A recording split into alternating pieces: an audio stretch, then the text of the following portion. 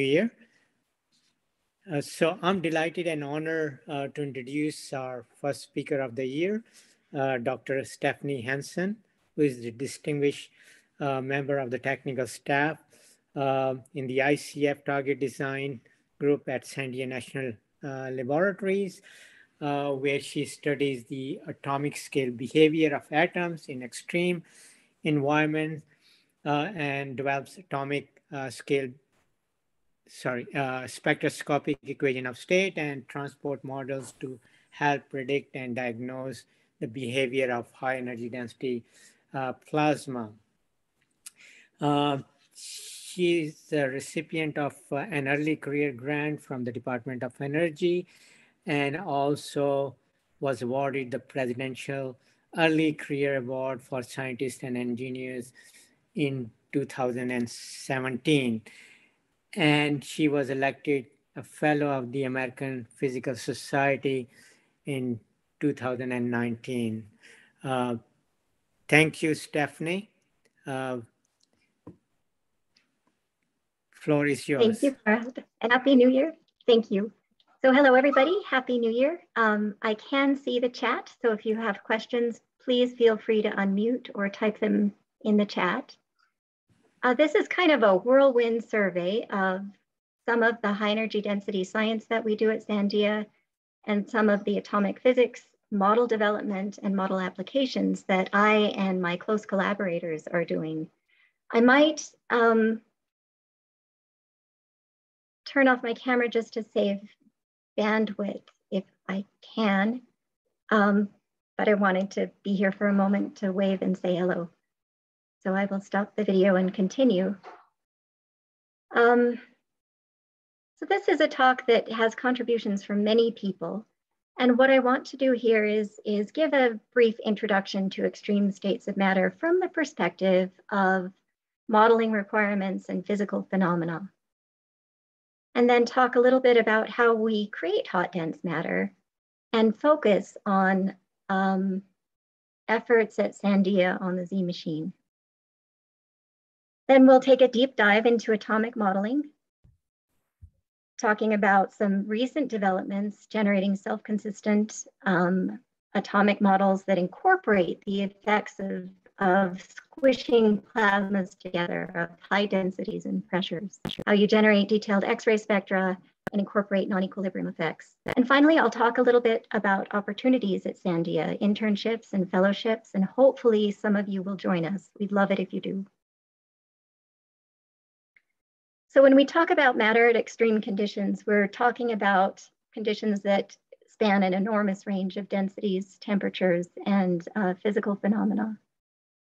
Thinking about pressure, of course, to very first order, it's the product of density, temperature, and a Z star, which is the average ionization of a plasma. But you can get to high pressures in multiple ways. You can go to high density plasmas. These are strongly coupled. The ions are very close together. And even if it's not very hot, you can reach very high pressures with degenerate electrons. So you find plasmas like this in planetary interiors, in ICF experiments. And to get to those conditions, you can do ramp or shock compression to get you to a couple of times solid density. But again, your temperatures don't have to be that hot in order to get high pressures. To generate those conditions, you can use optical lasers or you can use pulse power, which is what we'll focus on today. And to model these, we really have fabulous state-of-the-art models that are called density functional theory molecular dynamics models. Sometimes they're also called Combe-Shum DFT. And those are restricted to something called local thermodynamic equilibrium, or LTE, which will come up later in the talk. But they're really, really reliable. They do a great job getting bonding. They can get ionic structures of different lattice types. The approach that we're taking today is an average atom model that has some of those same qualities, but it's not a multi-center model. So it also has some deficiencies, but its real advantage is that it's super fast. And so it's good for impatient people like me. If you take a different route to high pressure, and you go to high temperatures, there your plasmas are modestly coupled, but they can be highly ionized. And they can reach very high pressures through just the motion of the atoms, not that they're close together or Fermi degenerate, but they're just moving fast. Applications of high temperature plasmas or regions where you find these are things like stellar astrophysics, also fusion plasmas. I'll talk in this talk about magneto-inertial fusion. And the way you get there is through shock transfer of energy to ions and therefore to electrons, or bulk kinetic motion of a plasma or material. That could even be compressional, or you could do direct heating with optical or X-ray free electron lasers. Again, I'll focus on pulse power in this talk. When you're modeling these plasmas, there are a couple of approaches. Burkhardt, of course, does fabulous path integral Monte Carlo. I'm not an expert in this, so I'll talk more about a different approach called collisional radiative models. And these are nice because they're inherently non-LTE, and they have a lot of electronic configurations rather than a lot of ionic configurations. The modeling approach that I'll talk about today is in the same spirit, where it develops multi-configuration electronic configurations from the average atom wave functions, and then benchmark those against more traditional non-LTE models. So we create high energy density matter on the Earth, terrestrially, in experimental facilities that compress energy in space and time. On the Z machine, for example, we store 20 megajoules in capacitor banks. Those go through transmission lines and deliver about 1 megajoule to a target that's about a centimeter in volume in hundreds of nanoseconds. So that's actually pretty high efficiency. We have 4% efficiency from the capacitor banks to the target. And we get pretty high energy densities, millijoules per cubic centimeter, and high power densities, terawatts per cubic centimeter. On NIF, of course, and other laser facilities, you can deliver similar amounts of energy to similar length scales on similar time scales. The efficiency is not as high as pulse power. However, because the time scales are shorter, because you're not running along transmission lines, you're going at the speed of light, the power densities can be much higher. XFELs are also fascinating for high energy density science and matter at extreme conditions, because even though they're delivering much less energy, millijoules now instead of megajoules, they do it in femtoseconds. And so you can reach extraordinary power densities, delivering this small amount of energy to very small volumes in very short times.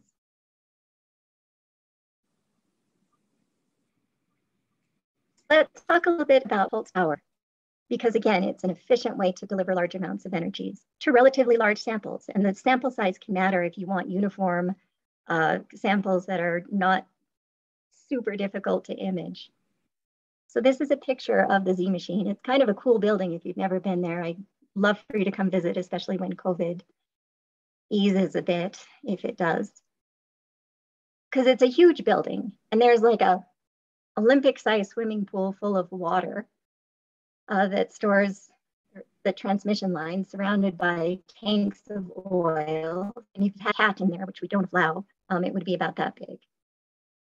And when we shoot, and we shoot about once a day, no more than once a day, there's a loudspeaker and somebody starts counting down the capacitors charging up. And so they get to 10 kilovolts and 20 kilovolts. And over a couple of minutes, a minute or two, it reaches 20 or 80 megavolts and 22 megajoules stored. And then the machine fires. The current is compressed in space and time to deliver 20 megaamps of current to our target. So the Marx generators release over a couple of microseconds. The pulse forming lines compress this in time and deliver it compressed in space to a target chamber. Of course, there is nobody in there at the time Z fires. And then the ground shakes and we create plasmas. And what happens to the target in the target chamber? Well, it turns into slag. It really is like exploding a stick of dynamite in a target chamber. So they're cool experiments. It's fun to work near the Z facility because even in my building, which is a fair distance away, you know when Z fires. And what it does with all of that current is it delivers energy through the J cross B force. So of course we know from undergraduate physics that currents running in parallel wires make those wires want to go together. And we use the same physics to drive a variety of targets on the Z facility. We have the drive current runs one way, it creates its own magnetic field, and then the J cross B force can implode something. So you can do compression experiments. And because the magnetic drive pressure goes as the current squared over the radius squared, you can deliver very high pressures, megabar or gigabar pressures, if you run 26 megaamps at a millimeter or smaller radius. And unlike ablating plasmas, like on NIF, ICF experiments, the pressure continues to increase as the implosion proceeds. Of course, you have to control for instabilities, and that's pretty difficult in cylindrical geometry, all sorts of other considerations, but it's kind of a cool, different approach from lasers.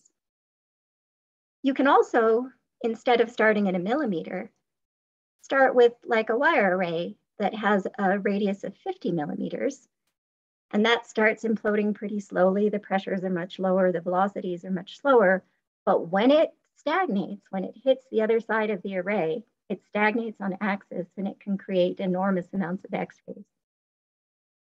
You can also run the current in different directions, one on a light thing and one on a heavy thing.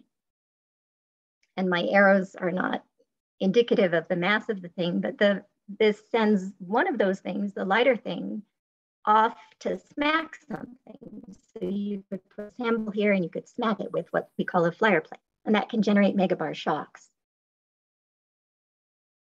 So to put these ideas into more of a physical concept and to outline some of the things that I'll talk about here, I've replaced those schematic diagrams with diagrams from this really nice paper from Dan Sinars and others at Sandia that surveys some of the experiments that we do.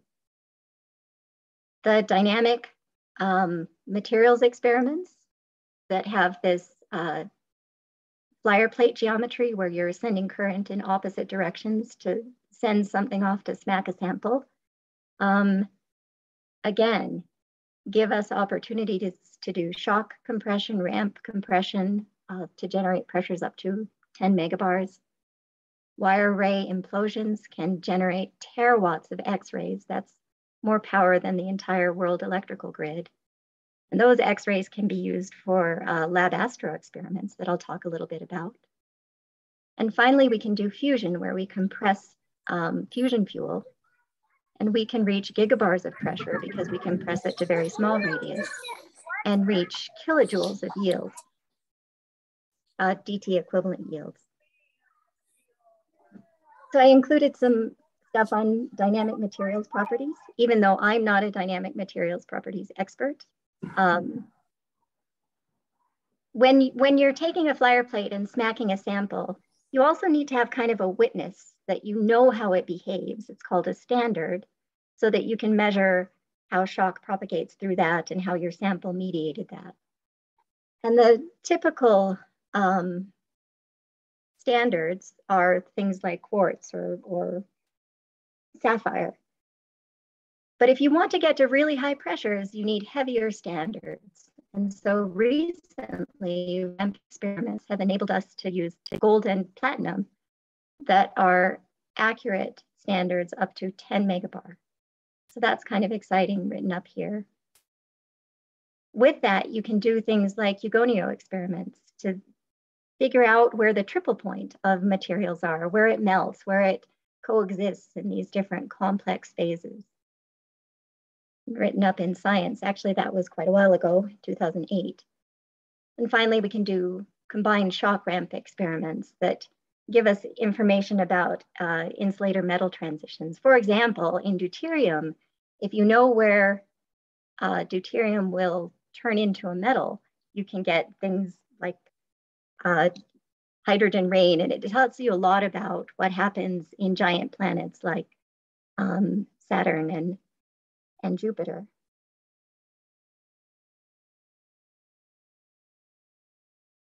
When we implode wire arrays and generate these terawatts of X-rays, we also do astrophysical experiments.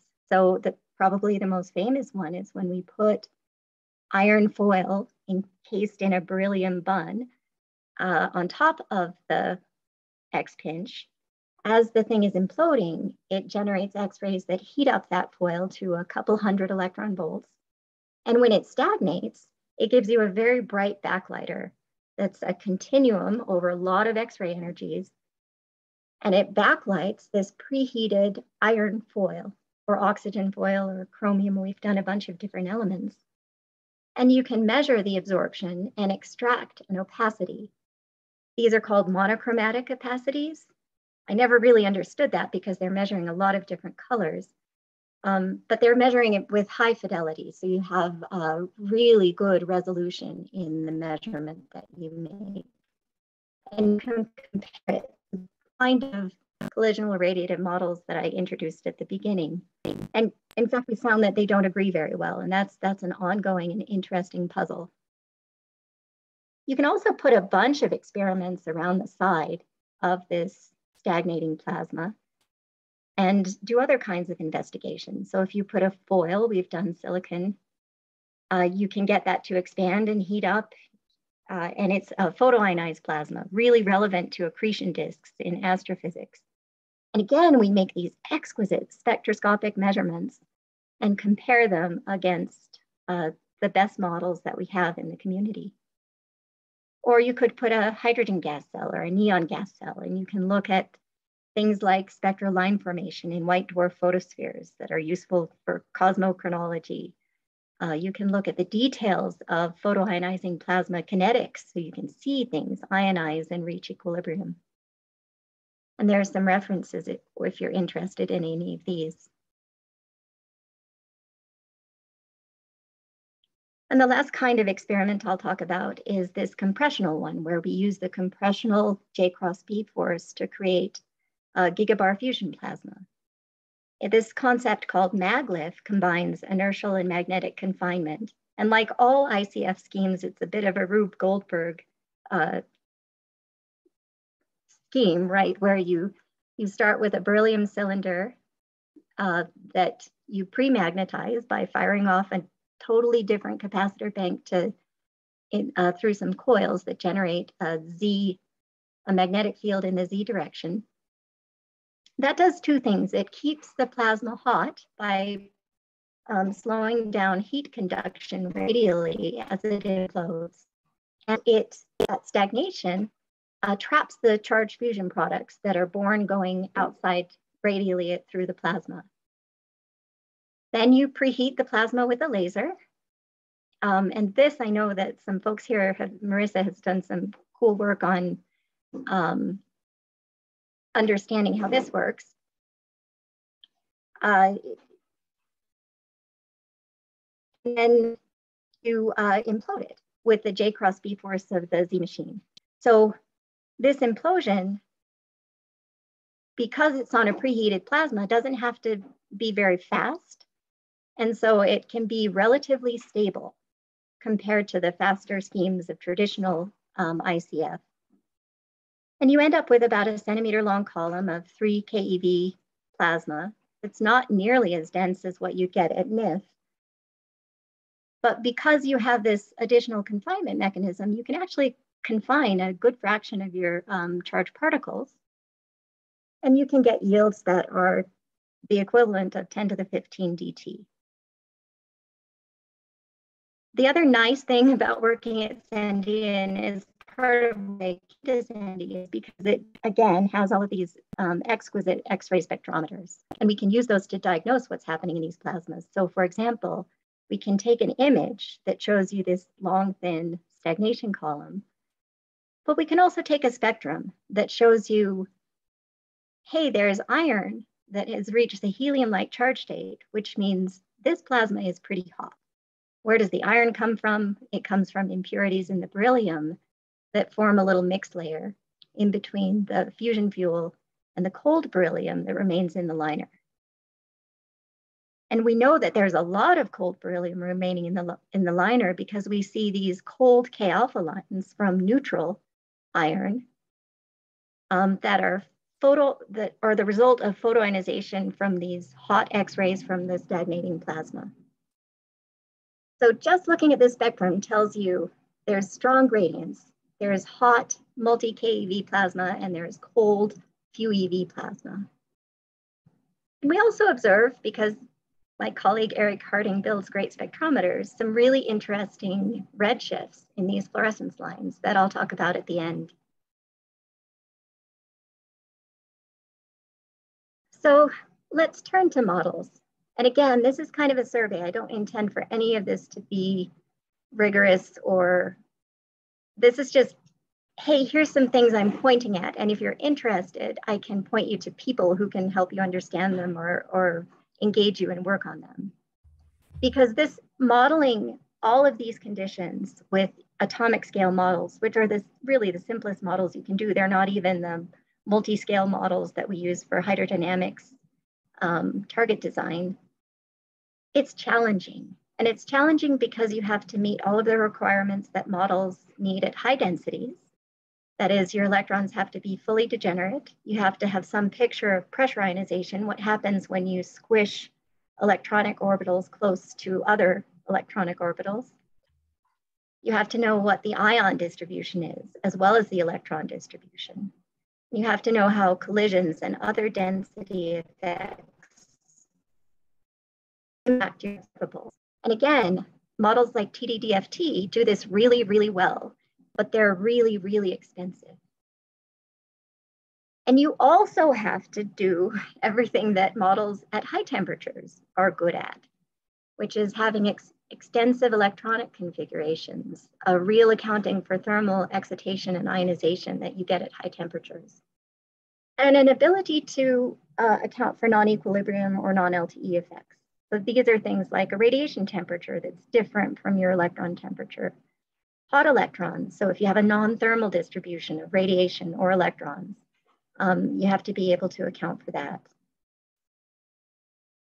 And you want your model to give you a couple of different kinds of outputs. You want equation of state, because those are really critical for hydro modeling. You want transport coefficients like electrical and thermal conductivities, stopping powers. And you want radiative properties like opacities, so that you can get observables like emission spectrum or an absorption spectrum or a scattering spectrum from X-ray Thomson scattering. Because those are how you connect with experiments. If you can't make this direct connection, you're left filling in some gaps, and those lines are not always easy to draw. And again, if you can get all of this stuff, you can put it into tables that you can use in a radiation hydrodynamic simulation. But it's especially hard to do that for non-LTE, because instead of tabulating on density and temperature, now you're tabulating on density, temperature, and the radiation field. So there's lots and lots and lots and lots of challenges in doing this, which means it's lots and lots and lots and lots of fun to try. So what we're trying to do with a group of about 10 people who are delights to work with is to take a pretty old concept, actually, of an average atom. And it was developed in the 20s and 30s by Metropolis and Teller and others, this idea that you divide space into ion spheres. So each atom has its own ion sphere. And then you guess a potential. And then you solve the Schrodinger equation or the Dirac equation to get wave functions in that potential. And the wave functions will be, you know, nothing surprising. 1s states like to be near the nucleus. 2s and 2p states are a little farther out. You obey all of your degeneracy and exclusion principles. And then you populate those wave functions according to a Fermi occupation factor that then gives you a new electron density. And that electron density with the Poisson equation gives you a new potential. So now you have a new potential, you solve for new wave functions, you get a new density, you get a new potential. You do that maybe 10, maybe 20 times, and things stop changing. The new potential is the same as the old potential. And at that point, you have what we call self-consistent wave functions and a self-consistent electronic structure. And that's huge for high energy density science because it means that you have not invoked anything like Stewart Pyatt for your ionization potential depression. Everything comes from the quantum mechanics. So it's a really well-constrained model. It still has some choices. You have to choose what you are going to call your screening electrons. And depending on how you choose that, you can get different results from the rest of the stuff I'm going to talk about, but not that different. And again, because those choices are constrained, it can help you understand the uncertainties in your model from a really first principles point of view. But once you make that choice, you can define an ion-ion potential. So that's not what an electron sees around one of these ions, it's what a neighboring ion sees if it runs into a neighbor. And that lets you, through a procedure developed by Charlie Starrett and Didier Simon, to get an ion structure that is, again, fully self-consistent with your electronic structure. So, it's not going to tell you the difference between BCC and FCC lattices, but it will tell you the difference between something that's close to melt and something that looks more like a plasma. So that's kind of cool. And when we look at the bulk properties from an average atom model like this, this was done with Purgatorio, the average atom model at Livermore, and we compare it to experiments. The red lines are recent experiments done on NIF and written up by Annie Critcher that reached gigabars of pressure. So this shows pressure as a function of compression. And it got up to really close to a gigabar, which is extraordinary. We see that there's this weird shell structure. This is called a Eugonio curve, pressure versus compression. And this is called the nose of the Eugonio, the maximum compression. And if you just treated your electrons as a fluid, you'd get that dashed line. That's a Thomas Fermi Eugonio. And that's not what we saw in experiment. That's not what they measured at NIF. Instead, they measured this weird thing that sort of curves around that fluid model. And that's the effects of shell structure, or this quantum mechanical nature of the electrons.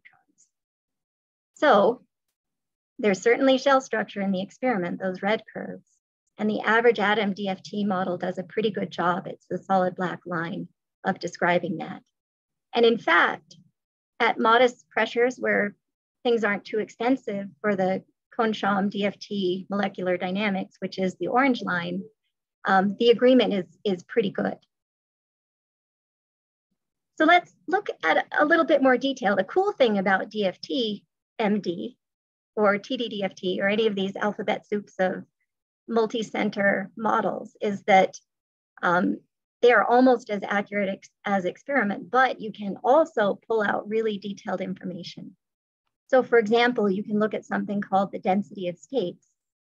This is a calculation from my colleagues, Alina Kononov and Andrew Bishevsky. And it shows you how the energy at which the 2s electrons are bound, the energy at which 2p electrons are bound in aluminum, and the structure of the free electron density of states. So we can compare that multi-center DFT model here titled KSDFT to the average atom DFT and see that they do a really good job overlaying each other. And it's not just for aluminum, which is a fairly simple metal, but it's for even more complex transition metals as well. You can use the wave functions and the information that you have here to generate things like dynamic structure factors. And these are interesting. It's actually a really deep concept. And so I won't do it justice here, but if you've heard about X-ray Thompson scattering experiments used to diagnose warm dense matter, this is what they're doing. And TDDFT does it in a purely ab initio way. It actually sends an oscillating X-ray field through and models the response of the electrons. And it comes up with, for aluminum at this temperature, this scattering angle, this flat curve. Most of the models that we use in the community are based on the random phase approximation, maybe with some corrections, and some other approximations for bound free features. And they would give you this dashed gray line. And you know, it's not bad. This is a log scale, but it's not good enough for diagnostics. But the average atom model, because we pay attention to what the wave, because we have the wave functions, means that we can do a better job than many of the models currently used for warm dense matter diagnostics with X-ray Thomson scattering. And we can, depending again on the choice of our screening potential, or what we call free electrons, get really good agreement, both qualitatively and quantitatively, where it really matters with these TDDFT models. So that's cool. But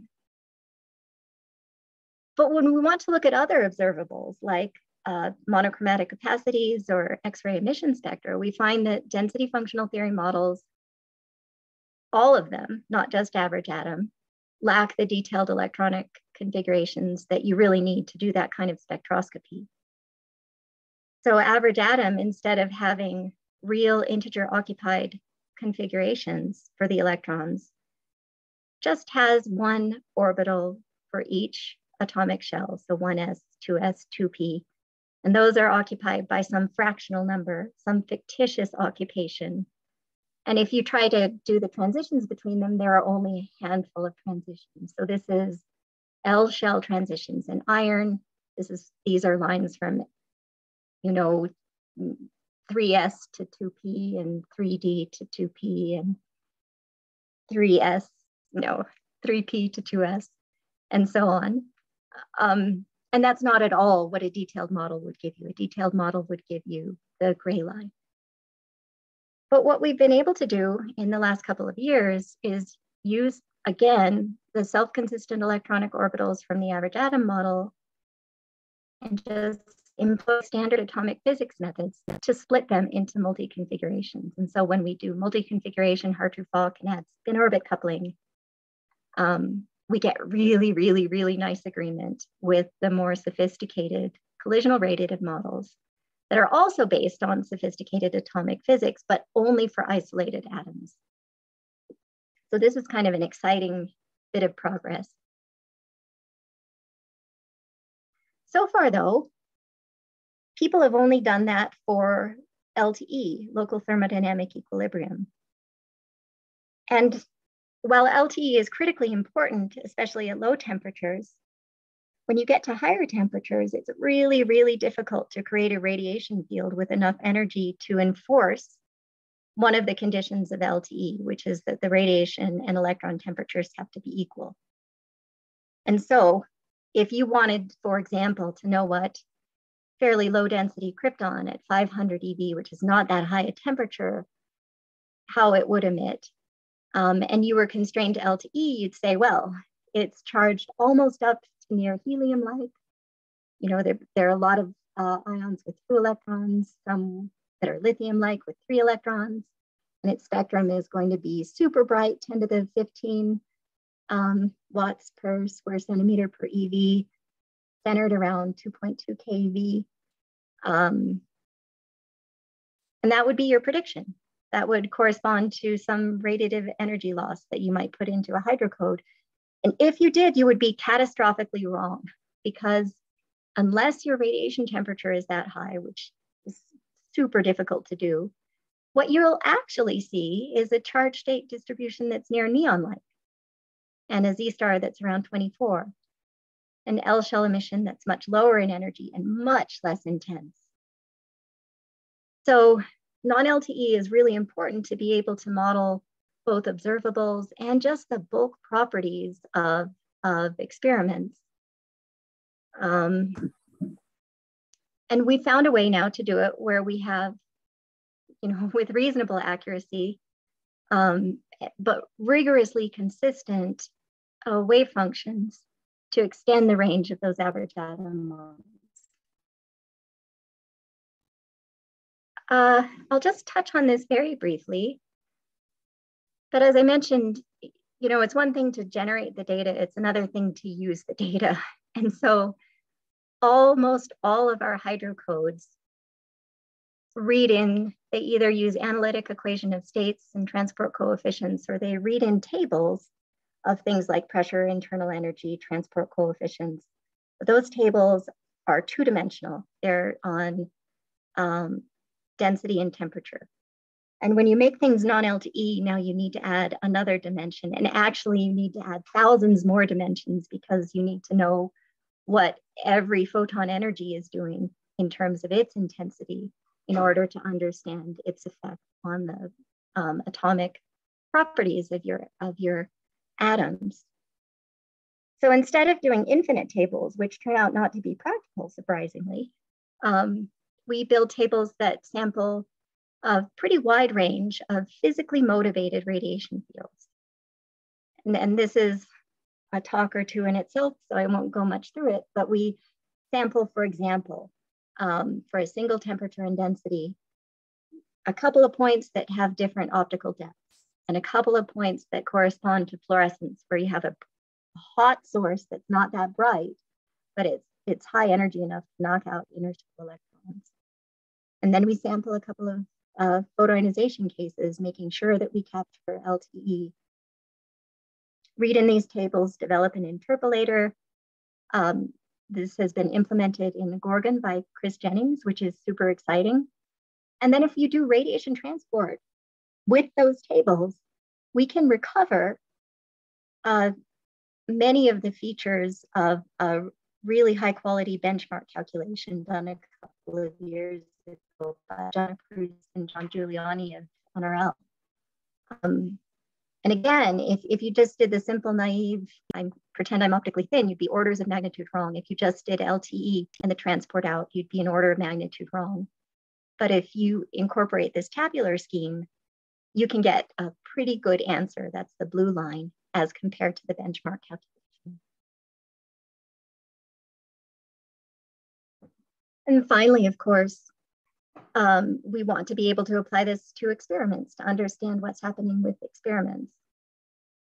One of my favorite examples of this is returning to this maglev concept, where you have a hot core that's radiating at a couple of keV, and those photons are going through a cold condensed beryllium shell. And as they do, they knock out inner shell electrons from the iron impurities that are in the shell, and they create these iron fluorescence lines. So you can, of course, create iron fluorescence lines in just a chunk of iron that you put on your desk and irradiate with a Hansen source of hot electrons, and you'll get the black, or actually the gray solid lines. So you'll get K alpha 1, K alpha 2, you'll get a K beta line that's much less intense and has a little shoulder from satellites. And that K beta line will be at 70, 55 EV or something. When we did this measurement with Eric Harding's fabulous spectrometer, we saw a small shift in the K alpha lines to the red, as you see in the light blue solid lines. And we saw a profound shift in the K beta lines. And that was really surprising because K beta lines never move to the red. If you ionize iron at all from its cold ambient state, those K beta lines move to the blue. So measuring this redshift and this broadening was really interesting. We also saw an absorption edge, but instead of being a sharp absorption edge like you'd see in ambient iron, it was smoothed out. And that comes from temperature broadening of the Fermi edge. So it's a really direct connection to a thermometer.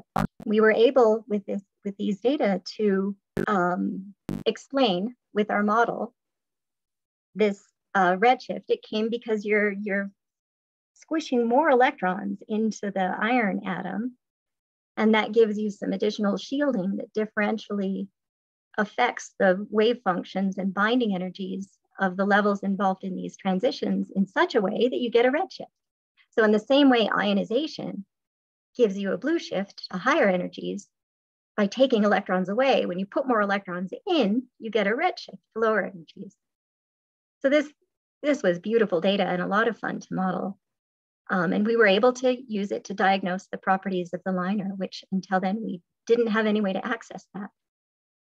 I'll just give a plug to my colleague Pat Knapp, who has a group of his own where they're working on machine learning efforts for analysis to bring in all of the sources of data, the spectra, the neutron yields that we collect from each experiment, and do rigorous and robust data analysis. So on the atomic modeling side, we want to develop this, it's pretty ambitious, but we're making progress, accurate, consistent, and complete model that's applicable across this entire atomic pressure, extreme conditions, high energy density science regime. I won't go over all of what we're doing again, but the idea is that if we start with a rigorously consistent model, extend it to new regimes, we can get everything we need from this one model: consistent equation of state, transport, opacity, and observable data. We can use those for experimental diagnostics and in simulations. And that reduces our reliance. Plasma physics is complicated and hard, and it's very easy to say, well, I'll take this approximation and this bit of data and that bit of data. And we build Franken models, again, because it's hard to do everything fully consistently and right. But it's also hard to understand what the impact of that kind of Franken modeling is. So if you take the form factor approximation and one component of plasma approximation in the RPA, and you stitch it together with this weird concept called Z-star that has multiple definitions, as we've seen, how confident are you in your prediction of a yield from an ICF target? So there's lots of work to do. We'd love to have you join us. I will type this into the chat so you can follow this link. And I'll talk a little bit about the internships that are available here. So if you're an undergraduate or a graduate student, we have summer internships that are pretty easy to get involved with. You'll want to find somebody that you want to work with or mentor. Or if you don't know somebody that you'd like to work with at Sandia, you can just apply for the internship and they'll try to match you up with someone. The application time for these is now for a 10-week summer internship. We've been doing them pretty much remotely, and I think we'll continue that no matter what happens for people who wish to do it and who can. And if it works and if everybody's happy, you can continue through the school year working part-time at Sandia.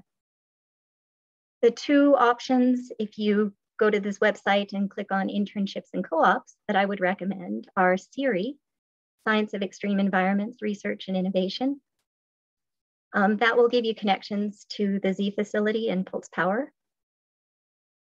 Another really good one, if you're mathematical and computational, is called Titans and Martians.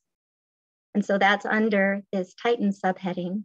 This is computer science and cryptography and computer security. But the math and analytics portion of this has strong ties to Center 1600 and high energy density science. If you're a graduate student, you can look at the fellowships that we offer. Of course, postdocs from non-named fellowships are a great option. And if you want, reach out to me, please, and I'll help connect you with somebody who shares your interest and can point to postdoc postings when they come up. The fellowships are a little more formal. You have to write a proposal, but they come with their own LDRD funding. So all of the atomic physics work that I talked to you about was funded by an LDRD that I got, that I'm able to support part-time, a couple of people, and we have developed a nice, strong working group. You'd have your own funding, so you'd be able to do just that for 2 to 3 years. The applications run from November to January and start early in October. but the timeframes are pretty flexible. The Truman Fellowship is one of the most prestigious ones. It runs for 3 years and focuses on any field. You can be a chemist, you can be a computer scientist, but you will have to have a couple of good papers and strong letters and a good GPA. The Ruby Fellowship is similar. It's a general fellowship that awards technical excellence, but it's named after Jill Ruby, the first woman who led a national lab, and it has a leadership component. So that means that you'll have regular meetings with senior lab management, opportunities to go to DC. It is aimed to improve the opportunities for women in leadership. There's also the von Neumann Fellowship, which is primarily computational, and a new fellowship called the Maxwell Fellowship, which is REHEADS, that's radiation effects and high energy density science. So that's very much matter at extreme conditions, Center 1600. That's one I'd really recommend you look into. It's probably too late to apply now. I think the deadline is January 10th for this year's cycle. But if you're interested in maybe making that deadline, please reach out to me. So with that, I'll stop and answer any questions.